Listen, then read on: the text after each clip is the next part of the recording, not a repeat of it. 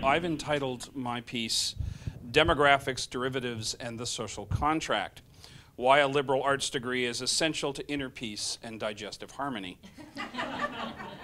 Every week I open the Globe and Mail, and at some point one of the columnists gets all windy over the state of today's youth. It has been ever thus. I am sure that in the years before anybody bothered to count, Aristotle's grandparents gathered around the evening ouzo and rambled on about how little Ari didn't understand the value of a day's work, that he was unappreciative and generally entitled. It is the same today.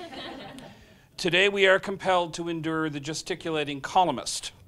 Lately, the columnist's rants seem to focus on the relevance of a liberal arts education. Is it a path to a meaningful destination, or training for life as a well-spoken, underemployed dependent? My answer to today's question is either neither, and it never was. It was always an exercise in demographics, derivatives, and the social contract. So let's talk about demographics. I am a trailing edge baby boomer. I have much more in common with the bust generation that came after me than with the leading edge boomers currently in their late 60s who preceded me. My cohort experienced the beginning of limited university funding, the end of tuition grants, and double-digit interest rates on student loans. Yes, I paid 21% on one of my student loans. But let's not get all weepy for my cohort. The various government bodies provided 80 cents on the dollar for the cost of the undergraduate student. There were lots of on-campus part-time jobs, and I could charge all of my books at the Trent bookstore by using my student card as an interest-free credit card. As such, it was possible for me to be a self-supporting student, and when I was done, compared to most of today's students, my debt was modest. For today's students, in my view, the reality is completely different. Today, government funds roughly 50 cents on the dollar. Undergraduate debt looks more like my first mortgage, and there are fewer on-campus opportunities to earn income. Ultimately, without some combination of family support, student loan, part-time jobs, and scholarships, today's students could not attend. And we haven't even begun to talk about the fluckata sound that helicopter parents can make from thousands of miles away. A liberal arts degree does not prepare a person for a specific career. It was never intended as a specific lifetime destination. That's why community colleges and graduate schools exist. An undergraduate degree is best understood as the foundation for a building that's under construction. How do I know this? The demographic trends. Even for those who enter a destination program such as education, nursing, or engineering, the statistics are clear. On average, most of us will make 7 complete career changes in a lifetime. A career change is a total change in job responsibility and definition. Moreover, it is predicted that the millennial generation currently emerging from university ranks will retrain 3 times completely before they leave the workforce. Now, the columnists will say that has to do with their incredibly short attention span. But I think it has more to do with the fact that the millennial generation is more actively involved in a debate over work-life balance than any generation that's come before. Why be unhappy doing one thing when you could be happy doing a variety of things? For those who think and plan around demographics, the opportunity is going to be significant.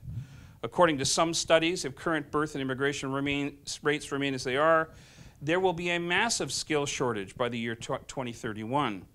Should this prove true, the current millennials are going to be rewarded in cold, hard cash.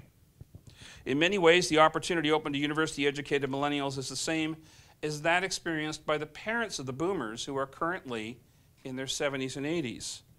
Those were the people who experienced the greatest prolonged economic expansion in history. Which brings me to derivatives. Derivatives is an economic term, a financial instrument whose value is derived from one or more underlying assets. The value of the liberal arts degree lies in its ability to equip the graduate with the skills to assess the world in terms of their own derivative potential. If I train as an elementary school teacher and I want to work in southeastern Ontario, I should not be surprised when I am frustrated by the limited number of opportunities to learn and develop my craft. If I take my training to Uganda, I will be overwhelmed by the opportunities. My eldest daughter is a graduate of the Development Studies program here at Trent. 2 years ago, she went into business with her mother, where they now run an environmental general store in Kingston. They are all about sustainability. They sell everything from bamboo clothing to environmentally friendly laundry soap. She uses her degree every day as she researches new products, anticipates the needs of her customers, and otherwise applies all the theoretic knowledge she was provided here at Trent. Along the way, she did an apprenticeship. She worked at the Body Shop, Lens Crafters, and Northern Getaway. At various times, she could have relocated to a larger center, Toronto, Montreal, Vancouver, but she chose not to.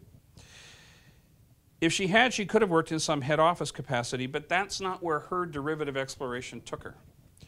She didn't want to live in a major urban center.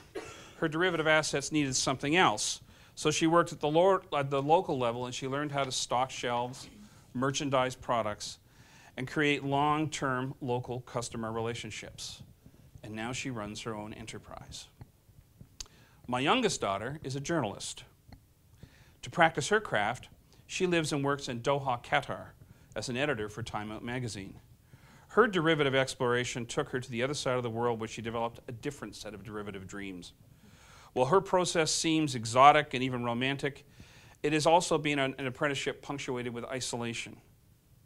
There is no quick fix. You can't sidestep the apprenticeship, however much the helicopter parents would like their offspring to begin their professional lives as middle managers. Which brings me to the social contract. At Trent, I learned about responsibility and relationship. For me, the undergraduate experience was an oasis of free and open discourse. I can't say I remember much about the content of the classes, but I remember the people, and I remember their passion. Many of us were the first in our families to attend a university, and I understood very quickly that life at Trent happens in narrative. In the narrative, I'm required to seek my calling. Security is a state of mind. As an undergraduate, I learned the difference between risking and settling. It was a place and time where you were supposed to put your hand up and say, I don't get it. Or even better, I disagree. You're wrong.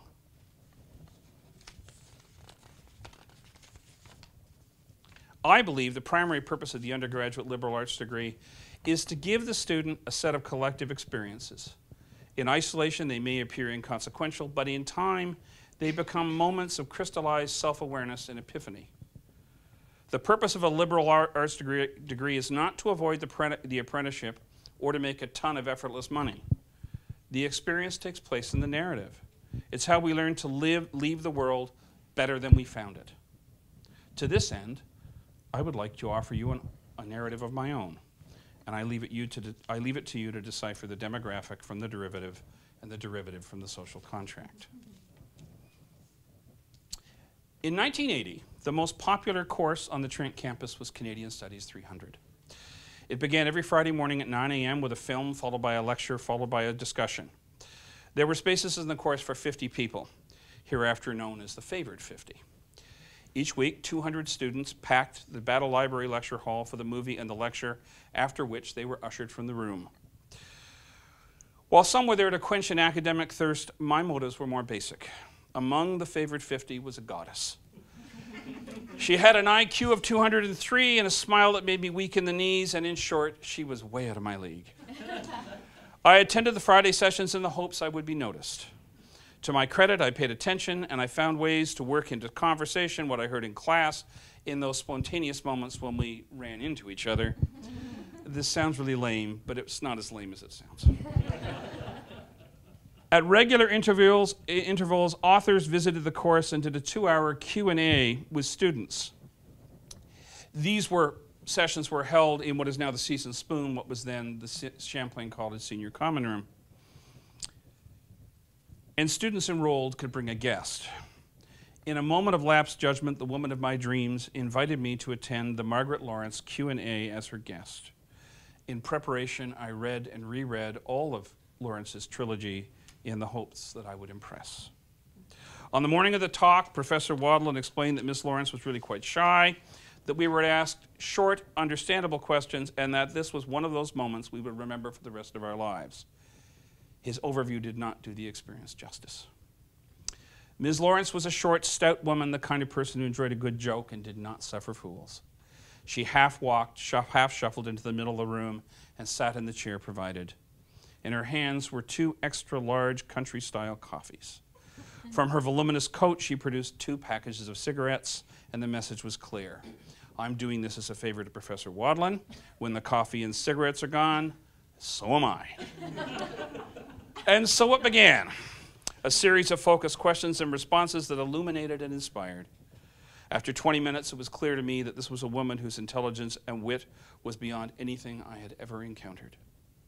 As the process unraveled, she continued to drink coffee and smoke, lighting each new cigarette from the one just consumed. Lawrence was a whole-body smoker in the tradition of Betty Davis. She would inhale as a question was asked, and from where I sat, the more foolish or cliché the question, the longer she seemed to drag on that cigarette. And then it happened, the stupid question of the day. A question so pretentious and so full of itself that most of the students looked at the floor in embarrassment. It came from a young man in the corner, a tall drink of water whose head seemed too large for the rest of him. His question began with a long preamble of one who aspires to big words and rarefied air. It involved metaphors and pathos, adjectives and social commentary, and Ms. Lawrence loved it. She recognized the young man as the kind of person who mastered other people's ideas, but had none of his own. For an instant, there was a flicker of a grin, and then she lit a new cigarette. And the next moment, she inhaled, and the ash at the end of the cigarette seemed to grow as if it were in a moment of time-lapse photography. I swear to God, she inhaled the entire cigarette. And then she exhaled, a cloud of smoke that enveloped her face. She paused, and everybody leaned forward as if to catch her response. And then from inside the cloud it came. It was precise, it was understated, it was transcendent. And she said, and here I thought, it was just a hell of a good story. Thank you very much.